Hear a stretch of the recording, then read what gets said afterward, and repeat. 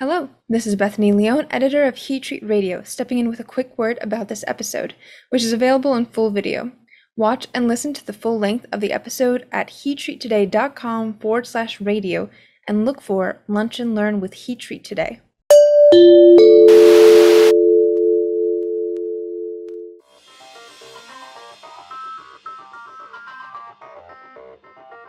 Support for today's Heat Treat Radio episode is provided by Heat Treat Today's 40 Under 40 class of 2022.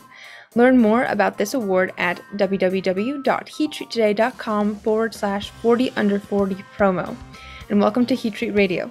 We have another Lunch and Learn with members of the Heat Treat Today team, joined by the Heat Treat doctor, Dan Herring.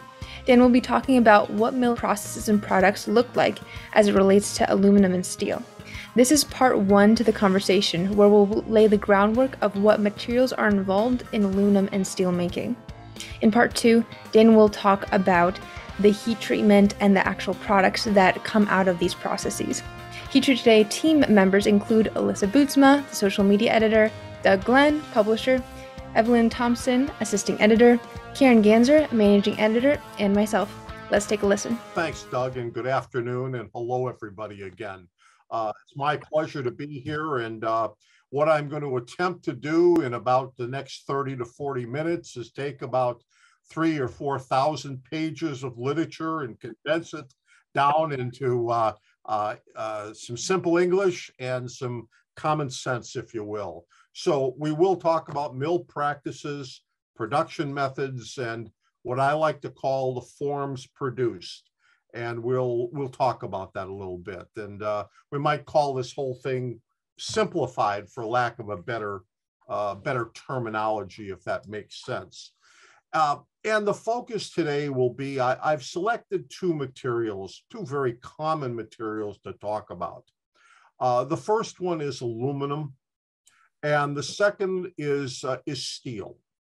But I'm going to disguise that a little bit and talk a little about aluminum and iron. Just to recall maybe our high school chemistry, aluminum, or aluminium as it's called by the rest of the world, has chemical symbol Al, and iron has chemical symbol Fe. Now you might wonder how we got Fe from iron. It's from the Latin word ferrium, which is Ferrium. So that's where the Fe has come from. Aluminium is another story, which I'll leave for another time, but it's quite interesting. But if we're going to talk about aluminum and if we're going to talk about iron, why isn't steel an element? That's a question I get very often. Steel is actually an alloy. That's a combination of different elements. And the way I like to think about steel is it's iron and manganese and carbon and some other alloying elements put in that make specific types of steel that are used for specific applications and application purposes. And we'll talk a little about that. Now, the other common question I get, and you guys might be interested in this, is you've heard of terms in history like the Stone Age, where all the tools, and by the way, the weapons were made of stone. And similarly, the Stone Age gave way to something called the Bronze Age. You may have heard of that as well. And that's where an alloy of copper and tin came on. Again, it made better tools, and by the way, better weapons than the Stone Age did, or the stone tools were. And then later, you've probably heard that there was something called an Iron Age.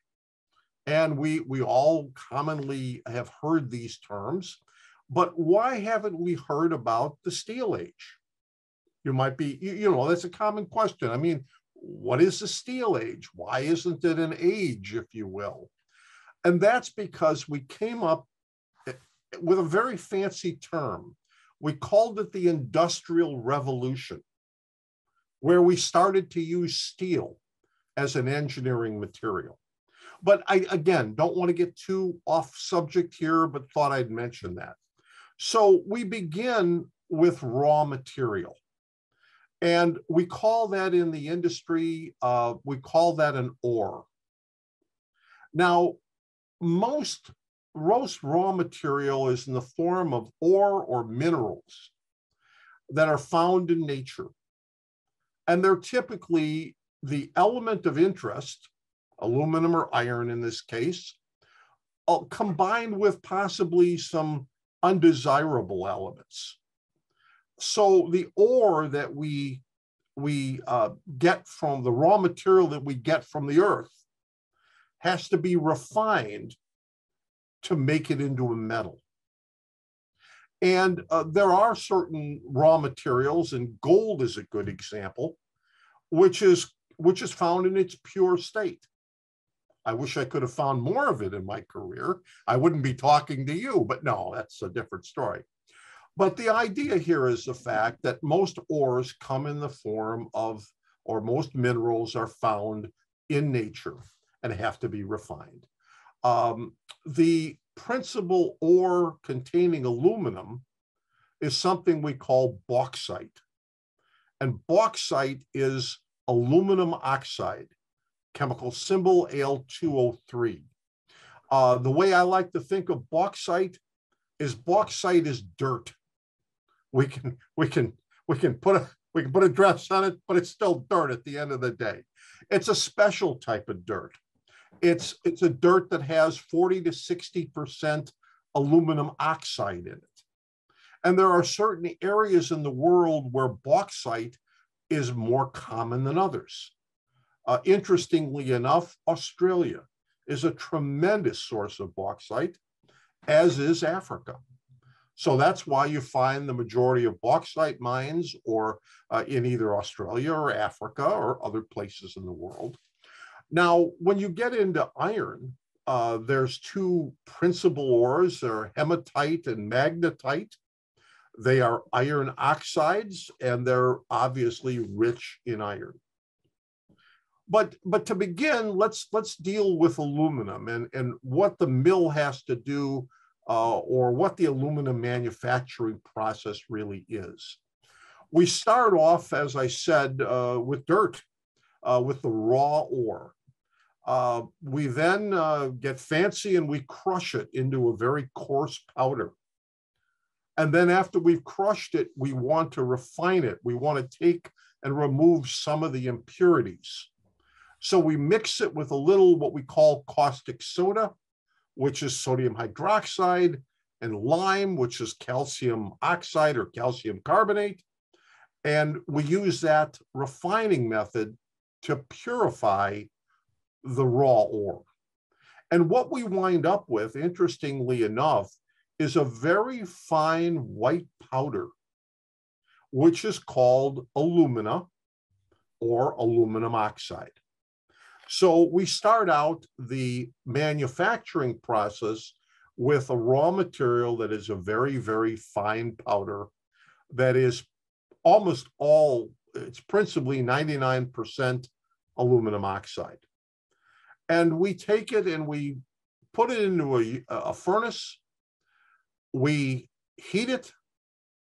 So we do that process with electricity because we're using carbon anodes, if you will, placed into the bath that we pass current through to melt the aluminum.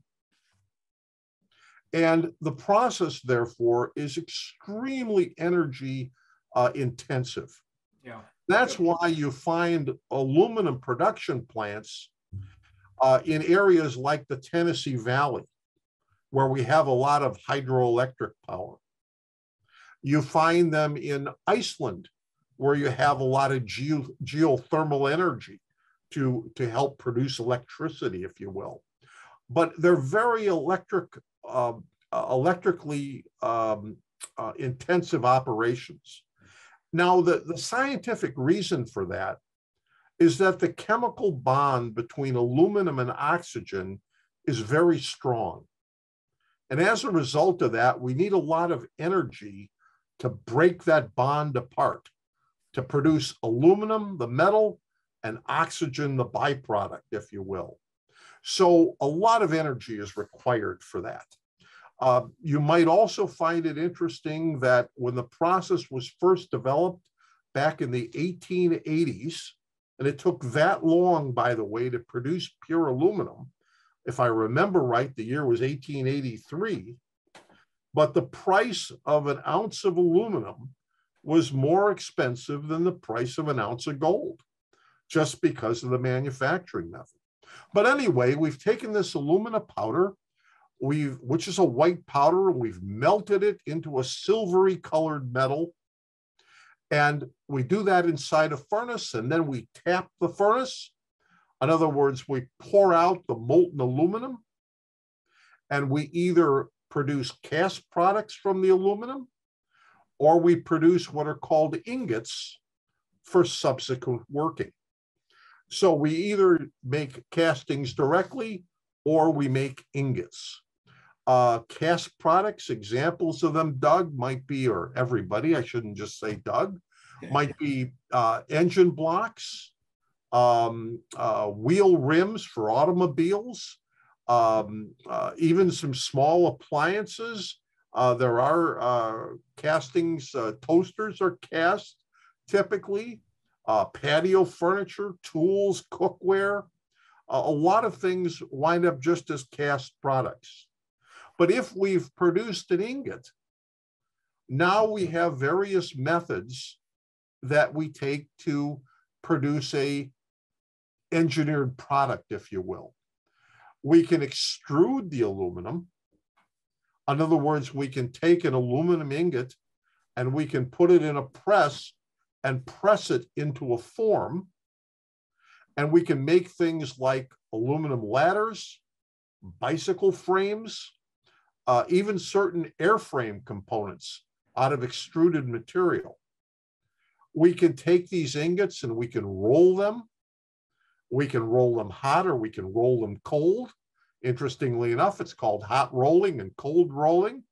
Metallurgists are pretty creative that way.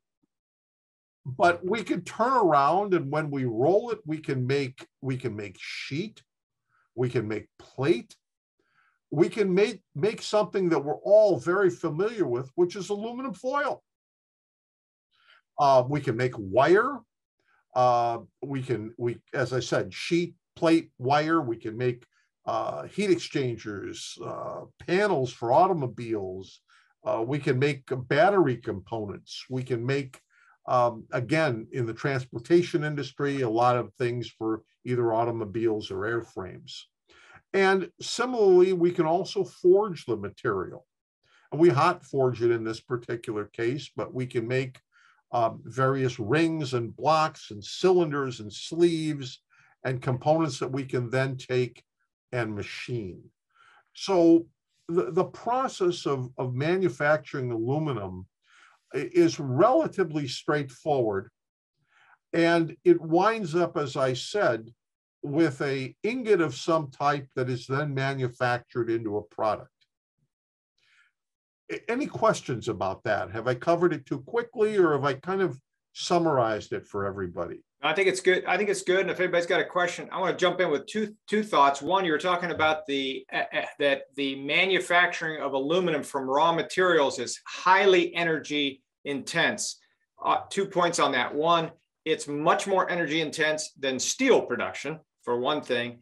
And secondly, that makes some sense of why it is we do so much recycling, or at least try to recycle aluminum, because it's a lot cheaper to take already formed aluminum, an aluminum can or an aluminum wheel off a car, and melt it down. The amount of energy to do that is a lot less than it is to create aluminum from scratch. So that was one thing, Dan, maybe if you want to comment on that. And then the second thing, you were talking about extruding.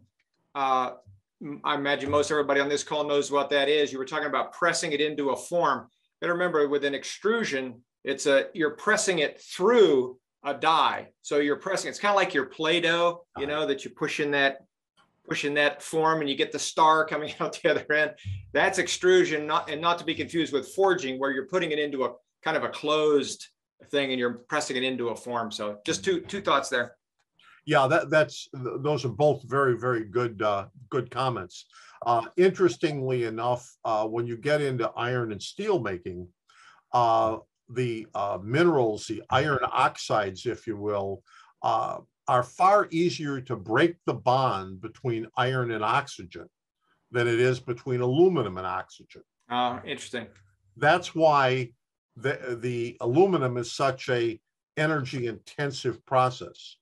And absolutely correct. Recycling produces or saves a tremendous amount of cost, and is something that is vital to the long-term success of aluminum, because an aluminum product in general is more expensive than a steel product. Yeah. And you are correct when you do extrusion, and I'll explain that a little bit more, but when you extrude something, you basically squeeze it through a die, if you will. And we'll talk a little bit about that in forging. When we return, Dan will return our attention to how iron and steel are manufactured. But first, Heat Treat Today's annual 40 Under 40 award goes to young folks in North America's heat treat industry who are giving their time, talent, and education to make the industry a better place. Who are these rising young leaders? Likely your own clients and colleagues. A nomination takes just 5 minutes, so go to heattreattoday.com/40under40 promo now. Winners receive year-long recognition on www.heattreattoday.com and are featured in the September Trade Show magazine. We need your help to locate hidden heat treaters who discreetly work away from the public eye, especially those who are operating at captive heat treat facilities. Who do you think is a rising young leader in the North American heat treat industry? Well, type heattreattoday.com/40under40 promo to nominate the first person that you think of right now. Once more, that's heattreattoday.com/40under40 promo. Now, back to the episode.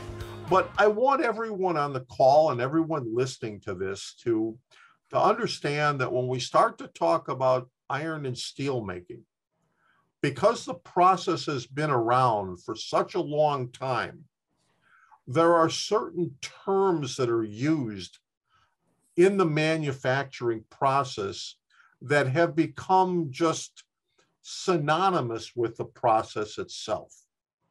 So once again, we start out with a iron oxide, a mineral in the form of as I said, magnetite or hematite. We take that raw ore and we put it into something called a blast furnace. And this is where we take and we do a process called smelting of the material. We form a metal by taking and reducing the ore in the presence of air under pressure. So coming out of the blast furnace is molten metal, molten iron, if you will. Now, historically, it's called pig iron. And the reason for that is when they originally cast different shapes or cast molds with shapes, the resulting structure looked like a litter of piglets that were actually suckling on their mother. So the term pig iron came about. As these little pigs, if you will, were broken off from the main casting.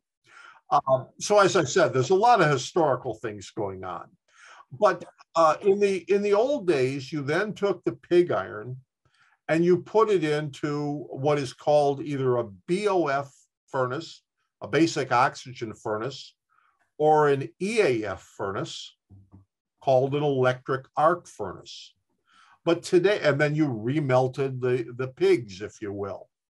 But today, most of the BOF and EAF processes, you wind up charging a hot liquid iron into those furnaces.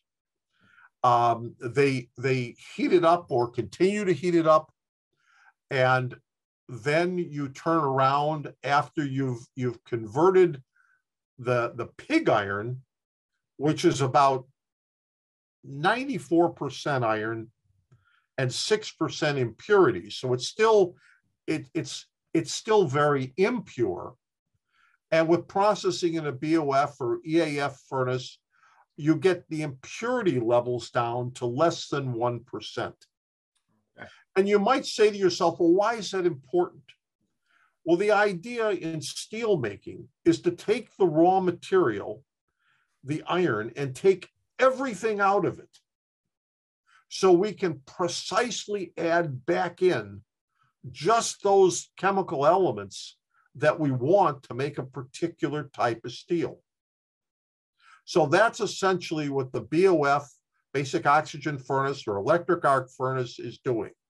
It's converting the molten metal or the pig iron into a very, very pure material.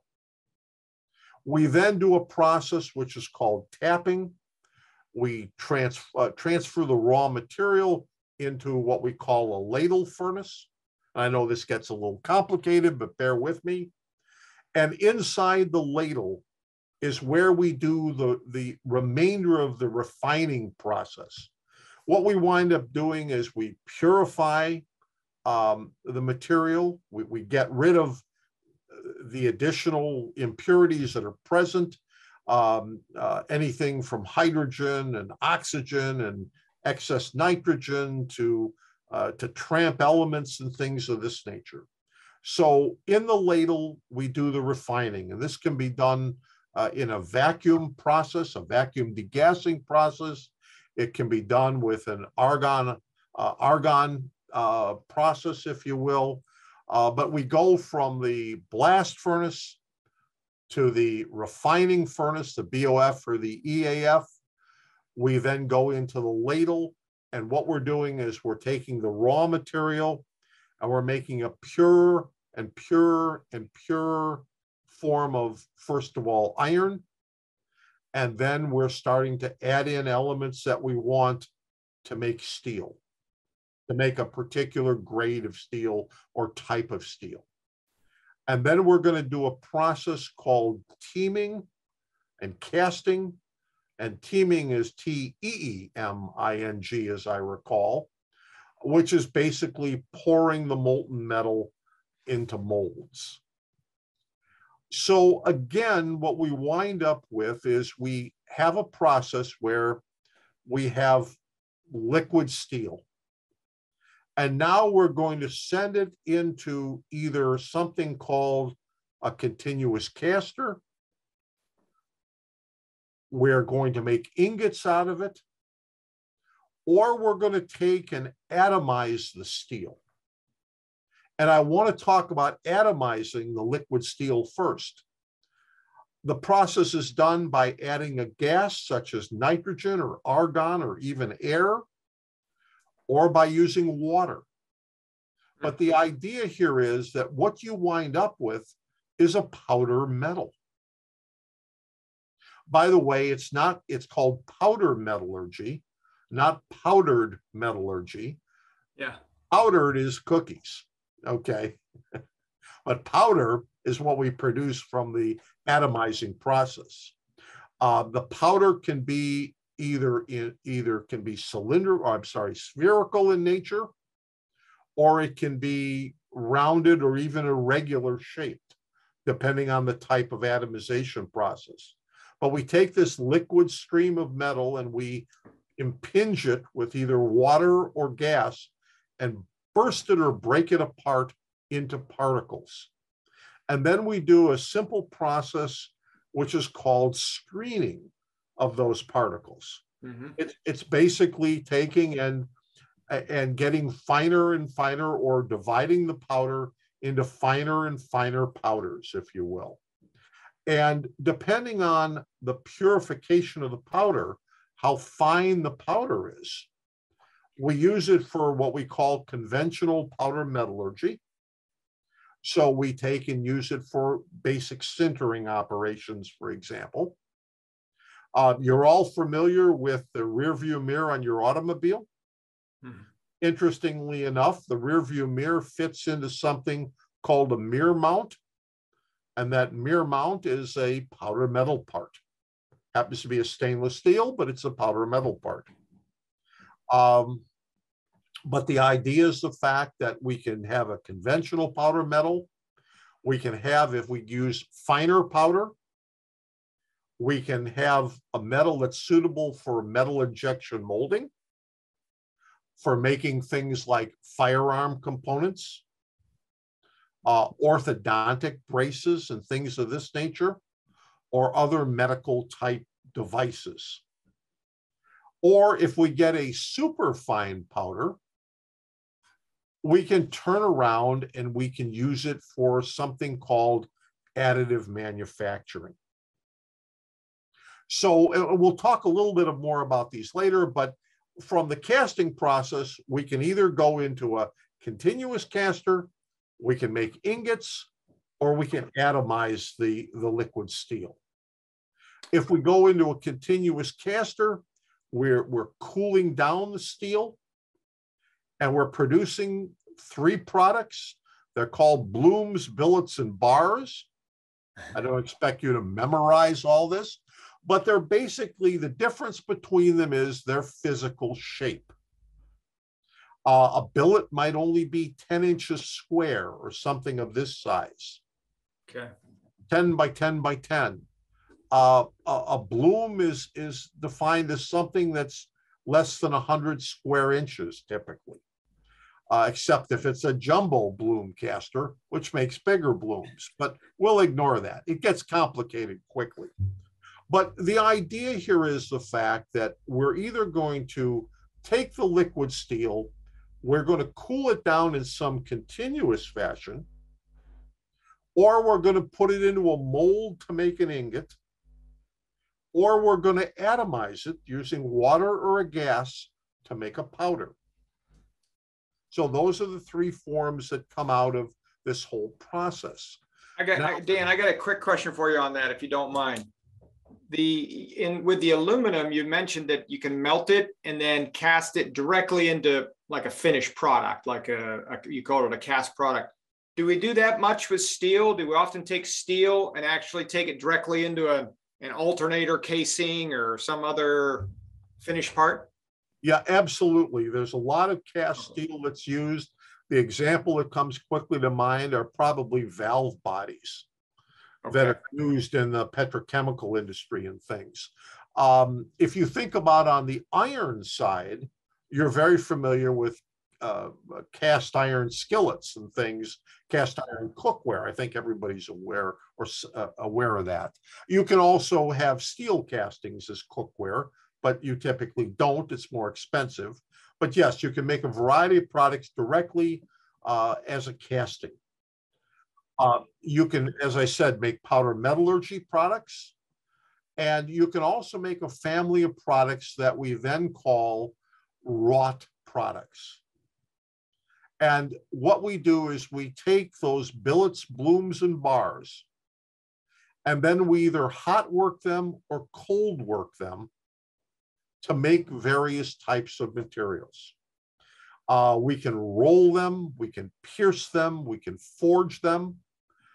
We can make, again, we can make sheet, we can make plate, we can make bar and tubular products, we can make wire, we can make strip. A good example is the fact that if you're a razor blade manufacturer, you want to order material from the mill that's in the form of strip, thin strip, actually. If on the other hand, you're taking and you're in the oil and gas industry, and if you're ordering pipe or tubing for use, as we call it, downhole, obviously it does no good to have delivered a strip of steel or a sheet of steel or a plate of steel. You want something obviously in the form of a tube or a pipe that can then be used. We hope you enjoyed listening to today's episode with Dan Herring. Heat Treat Radio is on Apple Podcasts, SoundCloud, iHeartRadio, Podbean, and the website www.heattreattoday.com/radio. If you'd like to get in contact with Dan, head over to www.heat-treat-doctor.com, or you can email him at dherring@heattreat.com. heattreatdoctor.com, and those are hyphens between heat treat doctor. Or you can email me and I can put you in touch. My email is bethany@heattreattoday.com. You can also reach out to me if you have a new or interesting idea that you want to hear promoted, or if you'd like to sponsor a future episode. Again, my email is bethany@heattreattoday.com. Heat Treat Radio is just one of the ways that Heat Treat Today tries to help you get the information you need to make good decisions. If you like what you heard, explore the e-newsletters, ebooks, social media groups, and more on heattreattoday.com.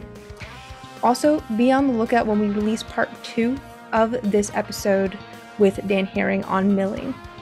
Heat Treat Radio would like to thank the Heat Treat Today 40 Under 40 Class of 2022 for sponsoring this episode. Nominate a rising young leader for the award at www.heattreattoday.com/40under40 promo.